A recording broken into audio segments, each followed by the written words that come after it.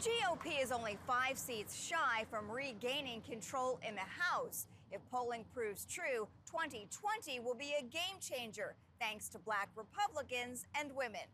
Hi, everyone. Billed as the party's rising stars. We have so many Republican women, it's hard to fit us in one press conference. Aiming to make history. There are 9 candidates in my race. I'm the only female candidate. And help their team take back Congress. This is going to be a pink wave. Party leaders are touting another year of the Republican woman. I am running against a man who, combined with Joe Biden, has been in office for 89 years. Only bigger. I'm running to save the American dream. Thanks for the 2022 momentum going largely to Representative Elise, the third-ranking House Republican who created EPAC to get more women elected, raising more than $3 million campaign dollars. After the 2018 midterms, we were down to 13 Republican women.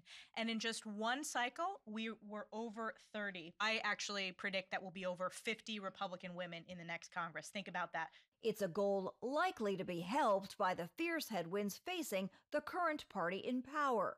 Voters are frustrated with what they're seeing on the border. Inflation. I've met with voters saying, I have to decide whether to put gas in my car or buy eggs for my children. More than 280 GOP women have filed to run for Congress, beating 2020's historic high. They called the race! When 33 got elected, flipping 11 of the 15 seats that went from blue to red.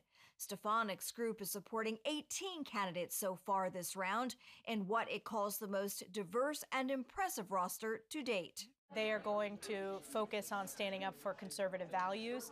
They are strongly pro-life, they are pro-family, and that's where the Republican voters are today. That's where this country is. Several candidates are endorsed by former President Trump. When you look at what President Trump was able to do in both 16 and 20 in terms of changing minds and bringing people into the party that have never voted Republican before, swinging some of those independent votes, that's a lot of what we plan to do as well.